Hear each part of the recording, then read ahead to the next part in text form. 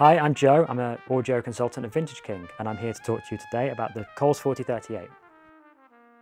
Often hailed as a desert island ribbon microphone, it was originally designed by the BBC in the UK. First of all, it was built by STC and later by Coles, as it still is now.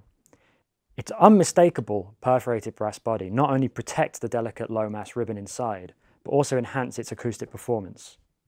These microphones were built for a purpose.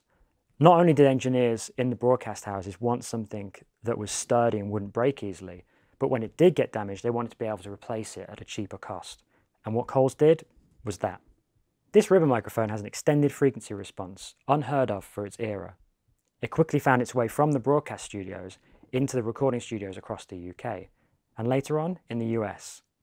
Imagine the exact frequency response you want to pull from a drum kit, for example. You want the mid-range to feel like it's in front of you, you want the low end to hit you properly, and you don't want too much sizzle on the cymbals. This mic is going to do that for you. It's not just for drums, however. If you put it in front of a singer, for example, you're going to pick up a different style of grit across the vocal. In front of a guitar cab, you're going to really hear the mid-range properly. This mic has a definable sonic fingerprint that producers and engineers use to extract colour and excitement from musical sources. The 4038 has become an absolute studio necessity and a valuable tool in anyone's mic locker. Today, we're going to listen to the 4038 on a variety of sources. Olivia Millichan on vocals, we have Jimmy Smith on trumpet, Dustin McLaughlin on guitar, and Brian Riley on drums and piano. Don't let go of me. Don't let go just yet. Don't go, I can't love you halfway. And you can't hold me halfway. We can't fall in halfway. Can't spell it out if we can't hold on if we've got nothing. And we've got nothing. Give me something. Now we're nothing.